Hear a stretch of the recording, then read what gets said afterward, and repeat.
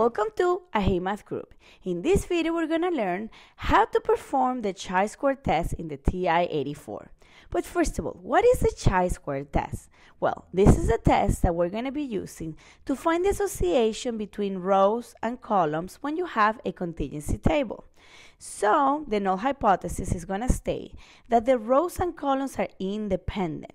And the alternative is going to be that the rows and columns are not independent.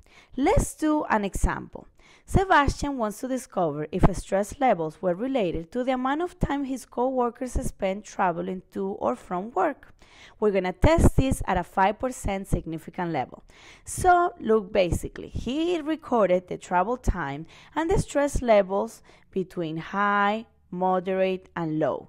Today we're going to test to figure it out if the rows and column or the level of stress is independent of the travel time.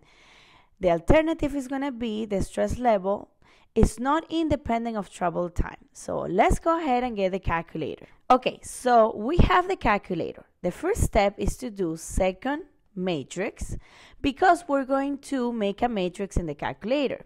Now you go to edit and then look, we are on matrix A. Click enter. Our matrix was a 3 by 3 because we had 3 columns and 3 rows. So I'm going to do 3 by 3 and I'm going to put the numbers that we had in the table, which was 10, 6, 19, 19, 9, 29, 18, 7, and finally 8. Oops, I made a mistake here. You can always go back. So this is 7 and then finally 8. Now, in order to get out, you're going to do second quit. And we need to build the new matrix that's going to give me the expected value. So you go back to second matrix. And I promise you we're almost done. Then go on edit. But once you're on edit, you need to go down to matrix B. Look, it needs to be on the B. So you're going to click enter. And since you build a 3 by 3 on matrix A, you need to do a 3 by 3 on matrix B. So you can put, your calculator will put the expected values here. It doesn't matter if you have numbers there, it will be deleted once you do the test. Now I can do second quit again to get out, and finally I'm going to do stats. Once you have your two matrices set up, you go to the test of the chi-square. So you go all the way to the bottom, and I'm just going slow so you can see exactly where the test is. And bingo, I found it right here. X squared, and then it says slash test. The observed matrix is going to be A, the expected is going to be B, and you can either calculate or click on draw. Well, we're going to put calculate. Voila. We get the test statistics, which is 8.1957, all that, and we get the p-value.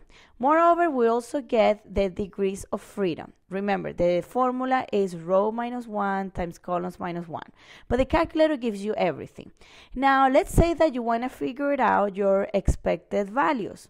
So you go to second quit, and you go again to your matrix by doing second matrix, then click on B, and then enter. Click enter again, and look at this. This is the matrix that shows all the expected values. Let's go ahead and finalize our problem now. Okay, so here we have the matrix with the expected values that I got from the calculator. Let's go ahead and figure out what is the conclusion. I got my test statistics, my p-value, and the degrees of freedom. So let's remember, if P is less than the significant level, which they give it to you in the problem, in our case was 5%, we're going to reject the null. If P is greater than the significant level, we're going to retain the null. All right, we got 0.0847, which is greater than 0.05. That means that P is greater than the significant level, so we retain the null. And the conclusion is the level of stress is independent of the travel time. And that's it. I hope you enjoyed the video. Please don't forget to watch the other videos we have. And also,